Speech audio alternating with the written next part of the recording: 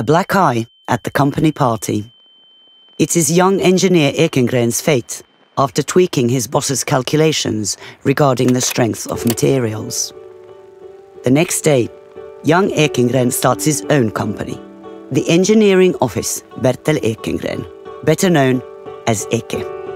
Bertel runs it together with his wife Airi from their Helsinki apartment. In the beginning, from 1961 onwards, EKE is known especially for structural design and strength of materials calculations. Ekengren is keen to find new ways to do things rather than ordinary solutions. Often, he makes the plans in one night. Word spreads quickly about this designer of progressive structural designs. Well-known architects want the creative engineer on their projects. In the 60s, challenging concrete structures are the focus.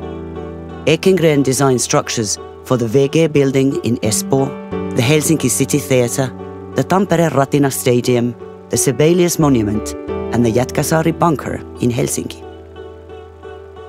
In the mid-60s, EKE dives deep into the world of IT.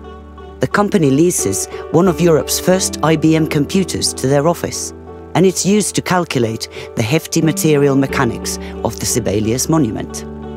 The computer is so special that other companies want to use it too. The IT craze cools down by the 70s when EKE expands its role, taking responsibility for the entire building design. EKE designs the Helsinki Exhibition and Convention Centre, Messukeskus, the Wärtsilä Dry Dock, and the main building of the African Development Bank in Addis Ababa, Ethiopia. In the mid-70s, an overbooked flight stalls the Ekengren couple's trip home from Moscow. After an extra night in town, Ekengren happens to meet Max Novak, German AEG's CEO. This lucky meeting leads to negotiations to build the booster pump stations for the Arenburg-Chust gas pipeline from the Ural Mountains to the border of Czechoslovakia. The extensive plan to AEG includes 250,000 documents. They say yes to the offer. The value of the deal is over 40 times EKE's revenue the previous year. The project is a chance for EKE to show what it's capable of, and a time to adapt to a new culture in the East. What follows is EKE's rise from left field into a known player in the Soviet market. The company works independently from the Exporters Alliance, who deal Soviet projects between each other in fancy restaurants. In the East, things move ahead at full speed. In 1982, EKE negotiates a construction project to build 7 villages for maintenance crews along the Urengoi-Uzhgorod pipeline across Siberia. The signing of the deal is followed by a sauna evening. One of the clients leaves with Ekengren's fur hat, much to his dismay. His assistant points out that 21 more villages were added to the deal, making it a $150 million project. Enough for many new fur hats. EKE has 12 months to deliver 709 buildings for 28 villages. Self-sufficiency is an asset with this schedule. EKE Kont does precise work measuring the houses, so the elements built by EKE panels fit the 6,000 train carriages transporting all the pieces to the construction sites. By the early 80s, EKE is one of Finland's largest exporters to the East. At first, EKE declines a tender for construction work in the Tallinn harbour. In 1982, a Soviet admiral encourages the company to participate, despite the great and mighty competition. The opportunity is grabbed, and the mighty players challenged. Preparing the tender goes deep into the night. EKE gets the deal for the partial construction work for a full value of 250 million Finnish marks. The dramatic events relating to the case are the #1 news in Finland, putting EKE into the public eye that it has wanted to avoid. Conquering the East has been a success. However, EKE does not want to be too reliant on the Soviet market, as competition between Finnish companies is intensifying. focus is divided between the East, Finland, technology, and the Western market. Welcome to the 80s, where there is great belief that IT, robots, and automation are the future. The construction business is joined by EKE Automation. Significant investments are made and companies acquired, including one that manufactures robots in West Germany. EKE wants to do everything that is technically possible. In the tech fever, they even get involved in marketing space travel with the Soviet space shuttle and make an offer for building work of a space station. On the construction side of things, projects range far and wide. Interiors for a luxury cruise liner, renovation of Helsinki's Atheneum Art Museum, and several locations in the Finnish capital's Empire-style centre. EKE also acquires land in Sundsberg, which will play a major role in the future of EKE construction. So, for the first time in the company's history, construction and technology operate side by side. The business areas support each other, since technological expertise takes construction projects to a new level. This is tested in the most challenging job EKE has ever faced: building the Toljatti Design Center for Lada cars. In the 70s and 80s, EKE completes hundreds of projects in the Soviet Union. These include a medicine factory, congress centers, and meat processing factories. In 1991, the Soviet Union collapses and Soviet trade ends. Soon EKE has made its way back into the markets of Russia and Kazakhstan. In 1992, EKE builds a water treatment plant in Kazakhstan as a turnkey solution.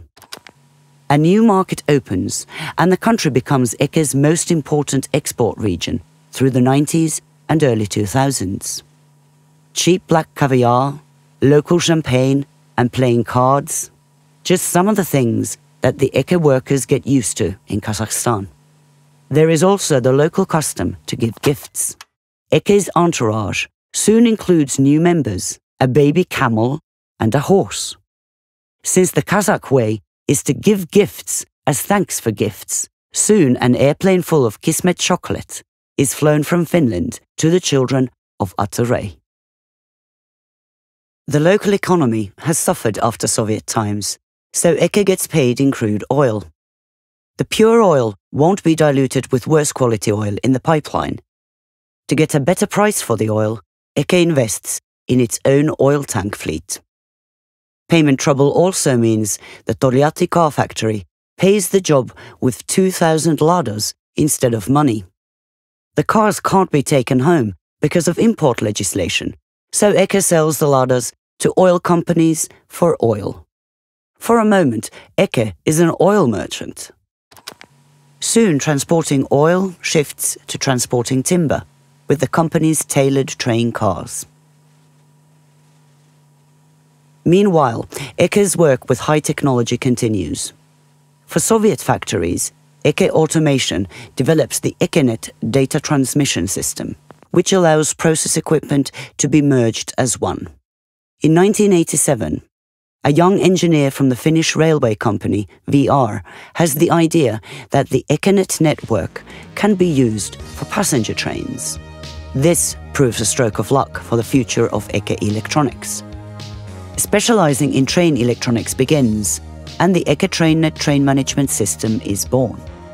Eventually, it leads to setting a worldwide standard. EKE Electronics goes international, starting from Great Britain with an additional boost from Queensland, Australia. A Finnish-born engineer who works at an Australian train manufacturer sees EKE's ad in a railway magazine. He appreciates the creative approach to marketing. The ad features a Finnish band, the engineer's favorite, the Leningrad Cowboys, a company that collaborates with a rock band. He is convinced. So begins the Australian phase of EKE Electronics, and it continues to this day. Besides Queensland, train management systems have been delivered to Newcastle, Melbourne, and Sydney. The millennium changes, and the IT business keeps on going more and more global. EKE-Electronics products spread around the world one train fleet at a time. By the end of the millennium's first decade, EKE systems are sold on all continents but Africa. EKE Construction keeps working hard in Finland. The Sundsberg area, acquired in the early 80s and 20 kilometers from Helsinki, is set to become a residential area and the Finnish Silicon Valley. The industrial park never gets the go-ahead, and it takes 20 years for the plans for the residential area to be green-lit. Even that is the result of a resilient battle that involves hundreds of negotiations and compromises. In 2002, building begins. The plan is to create a garden-like district of wooden houses for living in the midst of nature. It attracts young families and is soon Kirkkonummi's biggest growth area. When complete, Sundsberg is the biggest village of newly built wooden houses, done according to the new principle of low and dense building.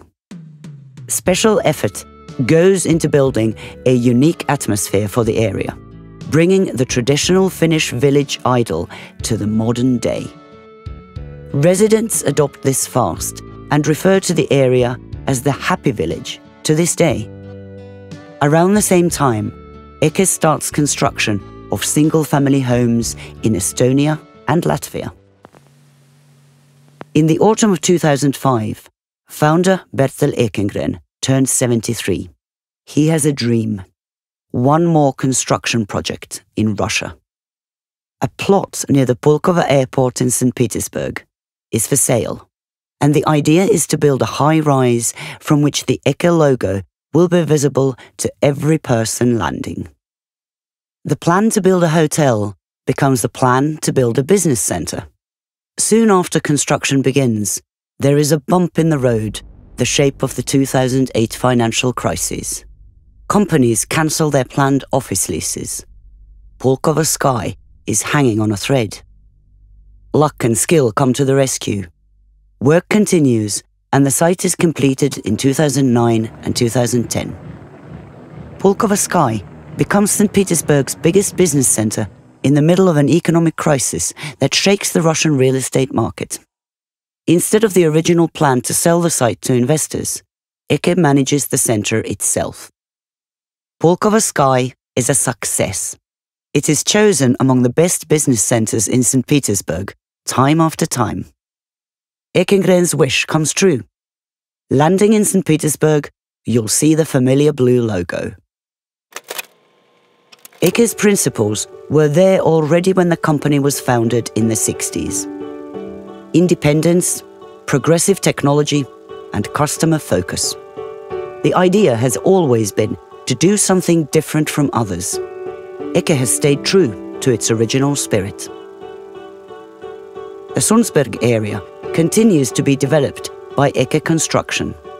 In 2020, planning starts for a further business area, data center, and new residential area, the latter surrounded by nature in Kurkiranta. The company also expands to new living concepts. EKE Loft sells apartments as raw space, and the new inhabitant takes charge of the design. EKE City offers quality and individual city living. On the road leading west from Helsinki, there is a new EKE landmark, the Loft House. EKE Construction has also finished several logistics centres. EKE-Electronics has a new office in Shanghai. Now EKE Smart Vision expands the offering with preventive monitoring and train condition tracking. It's made possible with the acquisition of Humaware from Great Britain. EKE-Electronics got a new partner when part of it was sold to Japanese Mitsubishi Electric in 2020. In St. Petersburg, the 2 Centuries housing project was completed on Vasilevsky Island and has received many awards. Now work has begun on the historically unique Sangali plot, where a hotel and 3 business centres will be built.